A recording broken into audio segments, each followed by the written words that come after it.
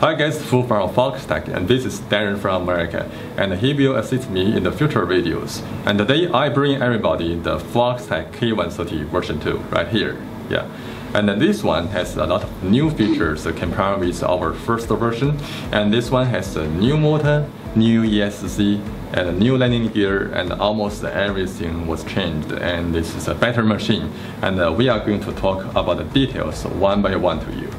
Okay, first I think it has a folding arm. Yeah, we have one more arm to put up, I think. Yeah, sure. One more here. Yeah. Use this kind of locking system, you can lock it quite tightly. It's very unlikely to get loose in the air. It torques up really tight. Yeah, you take a lot of rotations to tighten it up. Yeah, so see, here the motor is different.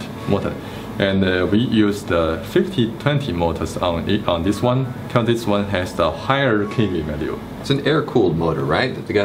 Yeah, of course. Self-cooling. Self-cooling. The air goes into from the button and goes out from this slot right here. So you have very low working temperature on this kind of motor. And also the KV value is different. The KV value is the 380. And on the early version, it's only like 280. So this one spins the propeller faster. It has more power, and the tested lifting capacity on each one compared to working with this 18-inch propeller is 5.5 kilo. This is a lot of power. On the early version, it was only 3.5 kilo. It's a lot different, almost a 40% difference. Okay, this is the propeller it used. Yeah, that's the 18-inch. Yeah, 18-inch. And it can also do a 17-inch. You can do that. 17-inch makes it fly more stable, but you lose some efficiency. And the biggest propeller you can use on this Octocopter is 18-inch. And the 18-inch, here I'm going to show you the Foxtech Supreme 1865 propeller. It's a very optimized propeller with very high efficiency. Also, the propeller has very lightweight and good shape, because it's made of only one layer of carbon fiber and the filled-in compound inside, so you cannot press it. And also the springs stiffness. Very strong. Very strong, very good. And so it's not in that way. So also what we changed is the ESC, because we use a bigger motor, right? So yeah, you got a bigger motor, so you need a different ESC. Yeah, the ESC is the 18.5 amp ESC. Yeah, not because we are going to need 18.5 amp on each motor, but with the bigger ESC, you can have cooler working temperature on the ESC, because you mount ESC right here. And the other option is to mount ESC right here under the motor, so you get enough cooling. But it doesn't look so good at this one. If with a dome, if the cover here, everything, the wires, ESC are covered, so it looks very neat. And aerodynamically better also. Yeah, sure, you got it. So the landing gear looks different also. Yeah, landing gear is also different. And the first version, we actually use the 6mm steel bar in the middle, but it doesn't have enough, say, strings. And this one, you see here, is made of a whole part of aluminum. This is a very strong part. And with this big octocopter and with the certain load, the total weight can maybe reach 20 kilo, even more than that. You don't want it to break. Yeah, you don't want it to break. Yeah, with the new landing gear, the taking off, and also landing is more stable, because you can feel it's very stable. And what's the biggest benefit of all? You can have a very good space. Yeah, much higher. It's much higher than the other octocopters. So in case you lift a big camera about this big, like a BMCC Red Epic right here is about this big, with the gimbal, and you also need a damper plate right here. So this space is quite enough for lifting those cameras. You have a good damper plate already in here. Yeah, there's a built-in damper plate right here, supported by 8 damper screws right here, but actually it's for loading heavy weight. If load a very lightweight, it doesn't work, because it's so strong. We have put the flight control, the MU on it, so if it's very loud, and the flight performance can be a nightmare. So we make just use the damper rubber screws right here, so it's kind of stiff. And because if you want to go into lift the camera, yes, the camera has its own damper plate. So with the big camera, it's about this big. It's quite good. I see some hooks too. What are the hooks going to be? Hook, this is the fantastic, actually, a fun part we make. Actually, this one is for lifting a DJI Phantom. You know, DJI Phantom has the altitude limitation, yeah, 500 meters. So what's the way to break that limitation? That we think about one way, that we use a four servo controlled hook right here, and you can put the DJI Phantom right inside and lock it, launch it from like 200 meters. So you take the Octocopter up to 200 meters, and what does the other device show on its altitude? It shows like zero. If you don't active, if you don't turn on the Phantom, it's still 0. So on the 200 altitude, I launch it. It will show 0, and it can go up to 700 meters actually. But if you land, you can see the negative numbers going up. It's going into the ground, kind of worrisome. Yeah. But it is fantastic. Actually, it's a professional machine that's going to lift very professional cameras. And also, one of our customers used the first version of this version as a crop sprayer. They add in some nozzles and the drug can enter, so they can spray the crops. Yeah, it's very, very, very nice. You mentioned camera. Doesn't the landing gear get in the way of the camera? Of course not. This landing gear are automatic landing gear, automatic folding. Use one channel on your radio, you can control this part to go up, to unfold, to fold, and it become a horizontal level, so it doesn't block any view of your camera. Okay. So you got 360 degree view, no problem. Yes, with the 3x gimbal, you can do it in that case. Okay. Yeah. So the flying time is how long with the maximum weight? Seeing the maximum, because we mentioned it's a 5.5 kilo on each motor. So in theory, it has a flying weight up to 44 kilo. But we are living in real life. You don't want to do that. Make it 50% discount. Yeah. So it's almost 20 kilo or 22 kilo.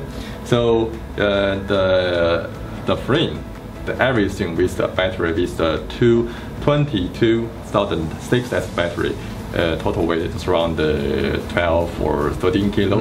So you still can lift 7, 8 kilo under it without any problem. But with that load and that battery, you can fly around 20 minutes without any problem. But with a lighter weight, like you can lift a small camera, small gimbal, which is around maybe 2 kilo, you can fly maybe 30 minutes with that battery.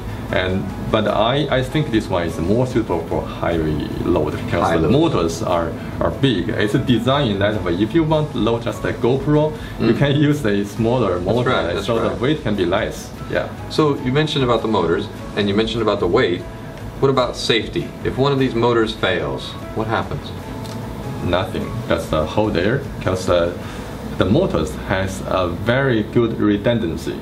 Saying each motor can generate 5.5, but we only use 50 of its power. Safety margin. Yeah, safety margin. If one motor fails, the two motors right here will take its place. So the ESC will automatically speed them up, or yeah, we'll speed them up to compensate the weight, the balance. So it's actually very safe. You can lose maybe this motor and maybe this motor at the same time, and this is the benefit and the safety of an octocopter. It's very safe. Spread the load across. Yeah, and we also prepared a parachute for it. In the future, we will have a big parachute mounted right here, and if say every motor fails, you can open that parachute and you can still protect your equipment. That's good. That's good. Yeah, because some of that equipment can be pretty expensive. Maybe $1 million. Who knows? Very, very expensive cameras. Yeah. And also seeing the structure, the body of this octocopter is very strong. You cannot say, bend it or make it deforming, and it's very strong. Yeah, you have a lot of strength here, but you've purposely designed these parts to take the brake. Of course, it's part, and saying we are using a big motor, right? So the motor mounting plate right here is a 3 mm thick. It's a quite strong carbon fiber one, and what's under is also the very strong motor mounting aluminum seat. It's made of a whole part of aluminum, so it can take a lot of torque or load. So once you crash, you break your propeller, or even worse, you break your carbon fiber tube. But this one are cheaper compared with those motor. This can be easily replaced. No crashing. No crashing. Don't want any crashing. No crashing. This is actually very safe machine that you can not easily crash it. I hope so. Of course.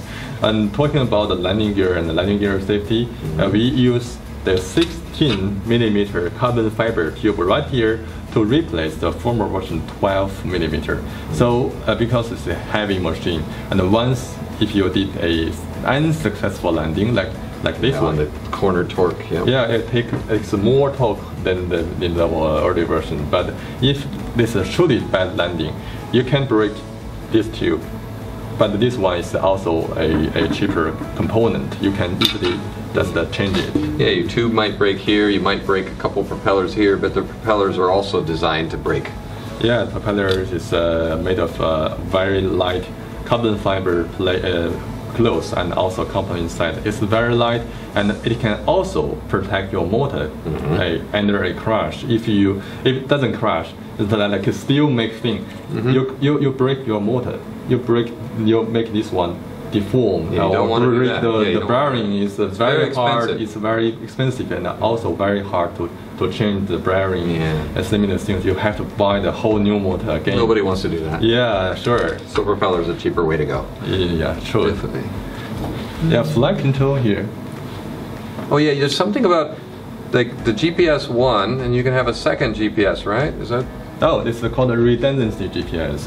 Not happening on DJI A2 that we are using now, but it happens on the Zero Tech Gemini and also the Pixhawk. These are about the flight control options I'm going to talk about. The flight controls, because this is a very professional machine, so on this one we currently choose the DJI A2 flight control. It has a big GPS, and we can also use the Gemini. The Gemini from Zero Tech. It has 2 AMUs and 2 GPS right here. So if one fails, another takes place. Over. Yeah, takes over. So about the Pixhawk, is maybe the best open source flight control. And you can also use 2 GPS. One GPS, say, is broken in the air. You can have a redundancy. So that's the latter 2 ways are safer compared with only 1 GPS. And 2 GPS, a parachute makes it a very safe machine. Yeah, you can. So this, with the 1 GPS in the future version, it'll be able to hover or hold? Yeah, of course. It just reads data from 1 GPS composite model right here. So with the early version, we sold actually a lot to our customers, and it's widely used among our customers in, for example, the Discovery Channel, the Hollywood, they also use it. So I expect the upgrade version, the version 2, can give a customer better experience and better safety, and also you can lift a heavier weight without spending too much money on the new motor ESC, because we offer those new power system at a quite cost-effective price. Yeah. Version 1 could lift how much? Version 2 can lift how much? On the version 1, you can lift 5 kilo, and we did a test that 16 kilo flying weight is the maximum for version 1 if you equip it with the 5010 motor. But on version 2, you use the 5020 motor. You can have a 8 kilo or even 10 kilo lifting weight. Is almost double compared with the version 1. So version 2 is the way to go, right? But you always leave a safety margin of at least 50% to be safe. Yeah, 50%, of course. Yeah, because each motor can have a 5.5 kilo lifting power, but we only used half of it. So it has a very big safety margin. That's a better way to go. Yeah. So here we have the K130, the K130 version 2. Version 2. The new version, and it's selling right now, so you can place your orders and enjoy the new efficiencies and the new safety margins and everything else that are built into the product. Yeah, that's true. And also remember, if you like our video and your channel, don't forget to subscribe us. And thank you, and have a nice day. Was widely used among our users, and they love it. And I think the version 2 can bring in more safety, more power, and a better experience. More efficiency as well? More efficiency, of course, comparing about the weight. If you lift a 500 kilo weight, sorry, 5 kilo. Let's get 500 kilos on there. Let's do it. I'm not 500 kilos yet. I'm working on that. Yeah. But, so if this can, yeah, how many motors would we need for 500 kilos? A lot. A lot. A lot. That's too expensive. Let's stick with. You can go with this. Let's stick with 15 kilos, maybe 8 kilos. 80 kilos. 80. 8 or 80? 80 you need like yeah, you're gonna need like 10 this big motors. I think I'm 90 kilos. 90 kilos. I think I'm 90. 10 motors are quite enough. We have a motor which can generate 15 kilo each. 15 kilos each. So 10 is enough. It's the frame weight, you know. Yeah.